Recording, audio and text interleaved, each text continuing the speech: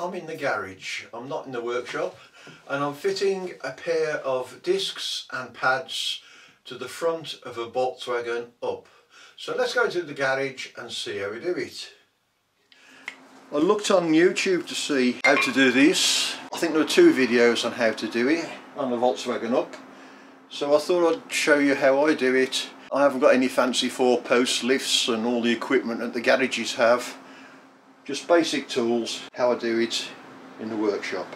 And the first thing we need to do is get the wheel off the ground so we can take the wheel off and get at the brake caliper. These wheel trims, they just pull off.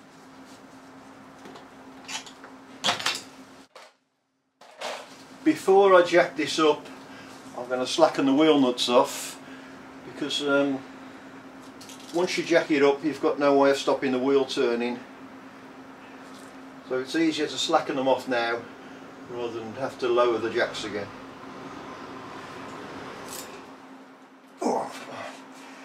As usual, when you have tyres fitted, to tighten these up with an air gun and can't undo them. So what I'm doing is putting an extension bar onto my ratchet.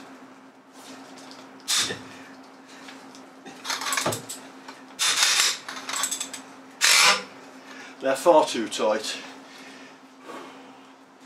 If you broke down on a country lane in the middle of the night, you'd never be able to change your spare without some help.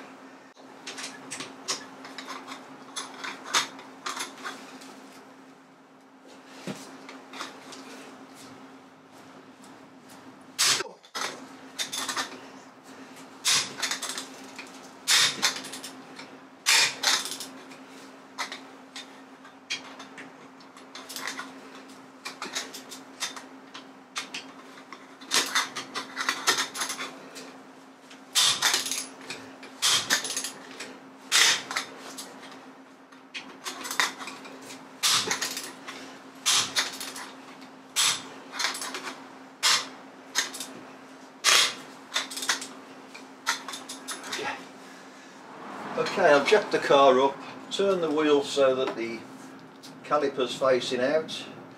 I have a yellow jack that's holding the front part. This red one is just a support, just in case the yellow one leaks or goes down. I'm not getting under the car. If I was getting under the car, I'd have axle stands and remove the jacks altogether. Never trust the jack, the hydraulic jack, to hold your car up. If it springs a leak, it'll let the car down, and if you're underneath it could crush you. So always use axle stands. If this goes down, the other one will stop it.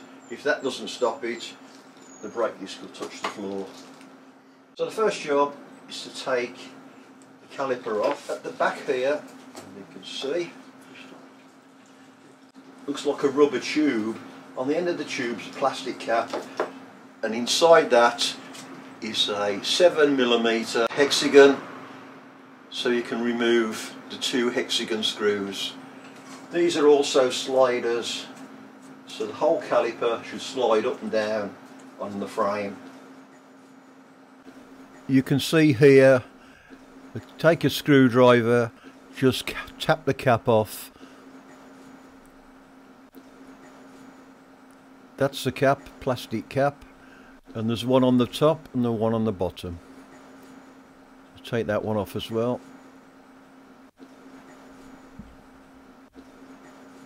Now take a 7mm hexagon wrench. It should go inside the hole, locating the hexagon.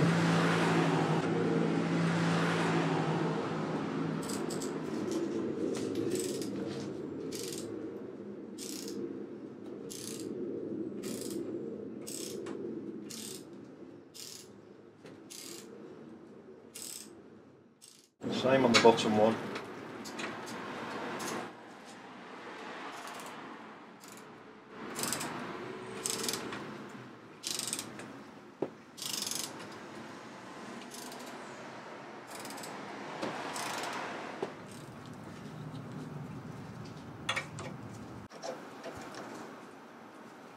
If I can get this one out, I'll show you what it looks like.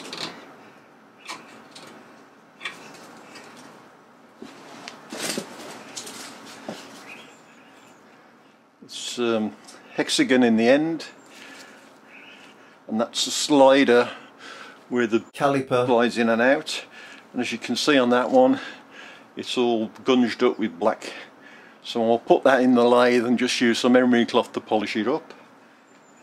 There's the bottom one. You can see that's all black as well. It's gone rusty on the end, so that's probably why the calipers are sticking. To get the caliper off, you need to pull the top part of the caliper out, so you can get this lug underneath from in front of that bar to the top, and then you should be able to pull the caliper off.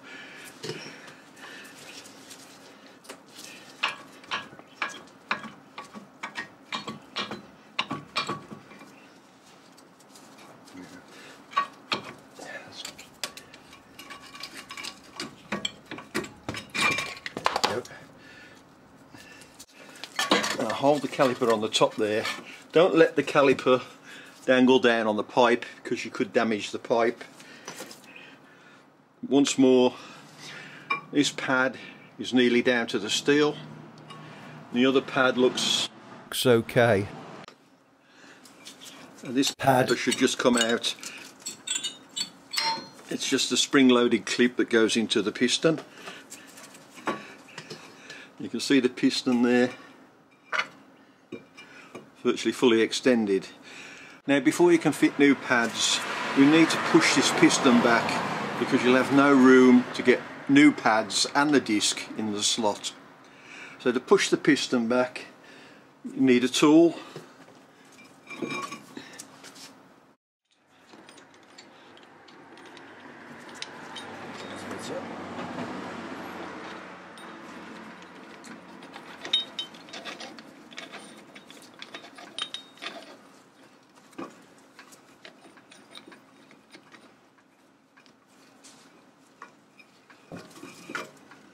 Go. Line it up with the piston square. As you turn the handle, the thread pushes that in, and you can see the piston going back into the housing.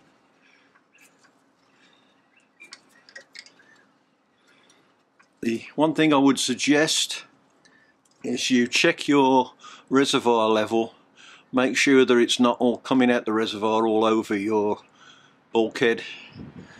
I've already done that with the other side.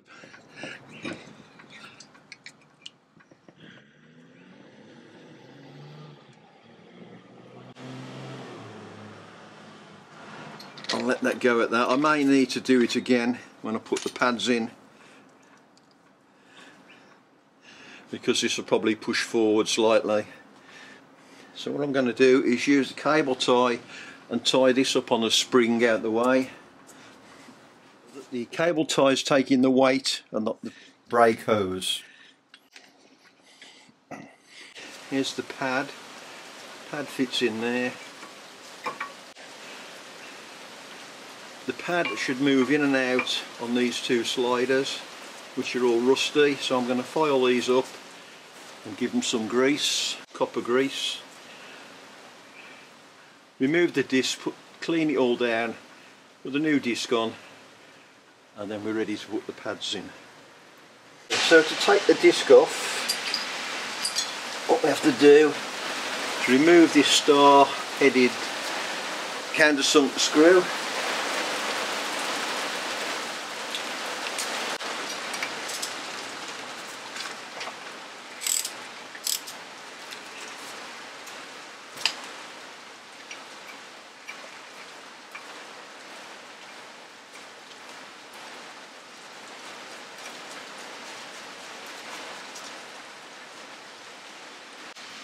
What I'll do is put some WD-40 around the centre.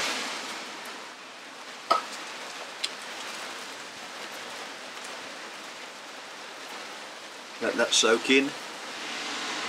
Just tap it from the back, the disc will come off. And what we need to do next is remove the rust from this face before we fit the new disc.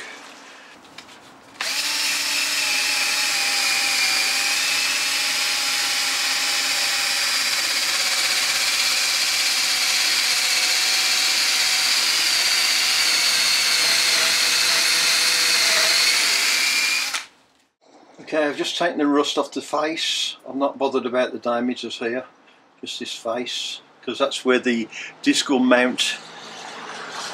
Now I'll tidy up these here.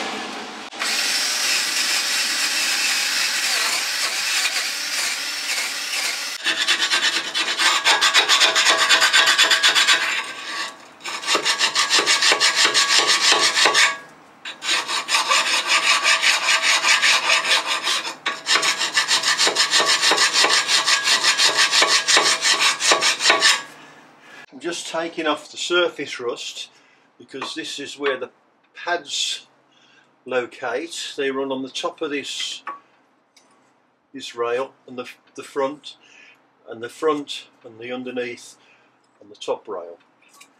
So just make sure there's no lumps on there.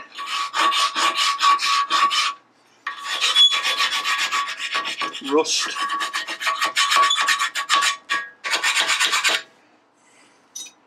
Now ready for the disc to be fitted.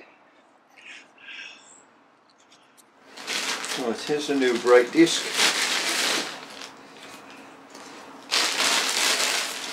Now before I fit the brake disc, I'm just going to spray it with some brake and clutch cleaning fluid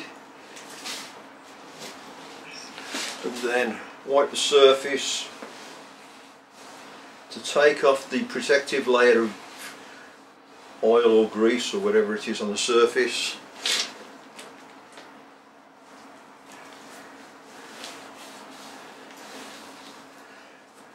Oh.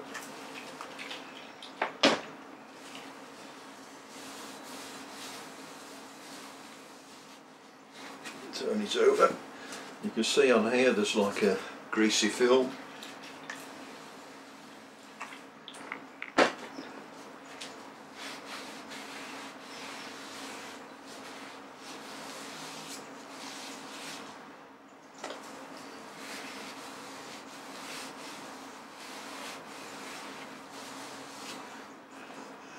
So that's nice and clean.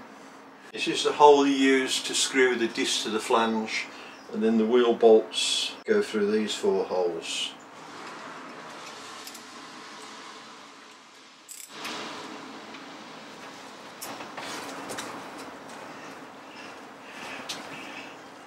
I've just put some copper grease along the areas where the brake pads will run, and a small amount in the 2 sliding holes. Okay, just a quick safety thing. Don't wear these type of gloves if you're working on the lathe, because they stretch, they get caught on things and they'll pull your hand into the lathe. I'm just polishing up the guide rods for the caliper. That's how they look beforehand. This is black, I think it's grease that's just gone hard and stuck on. I've just run some emery cloth across just to take the black marks off. Still a bit on that one.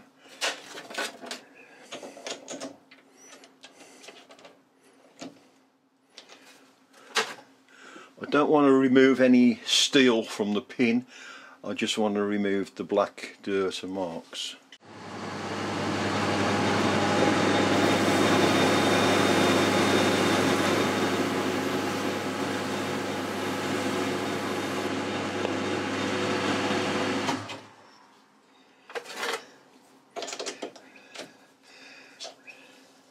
This is probably stopping the caliper from centralising, sliding in and out.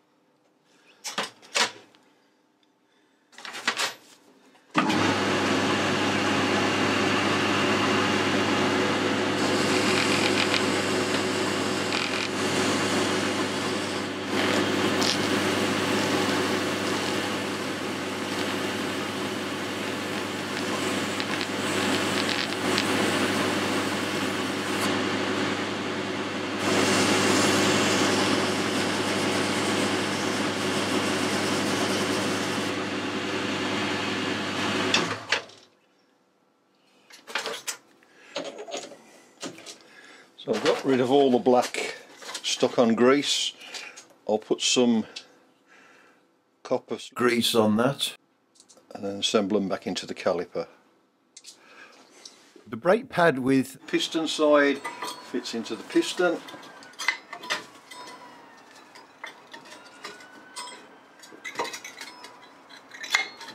Just has a spring clip, and the other one fits into the caliper.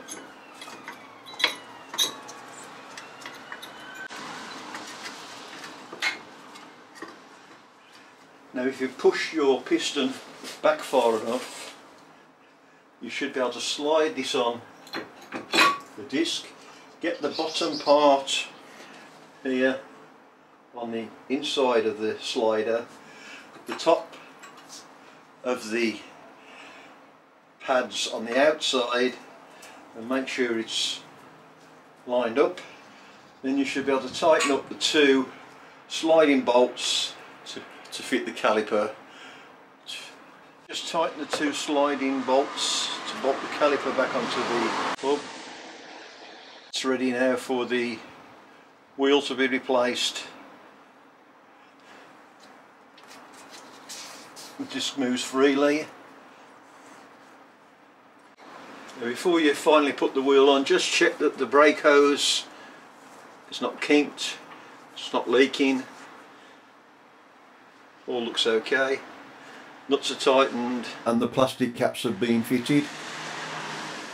Here are the two pads off the other side. You can see from that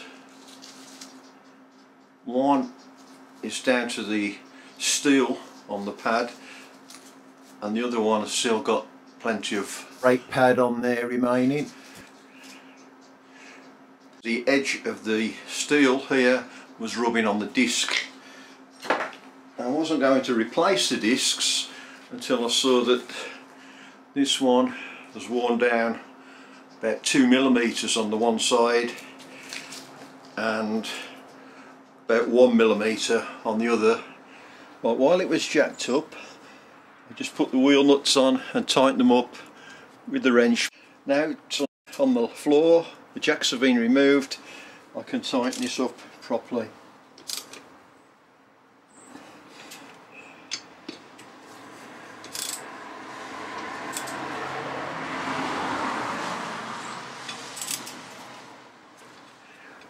Replace the wheel trim.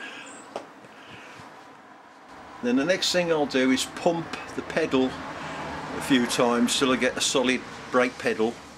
That's because pushing the piston back, I've pushed all the fluid back into the reservoir. Now once I pump the pedal, it will pump the fluid back through to the piston until the pads are clamped up onto the disc, and then it's ready for a road test. Replace the wheel trim, and now it's time for a test drive. I'll let the wife do that. Oh well, that's it for today. Thanks for watching. I hope you enjoyed it, hope it was interesting, and I'll see you next time on Enots Engineering.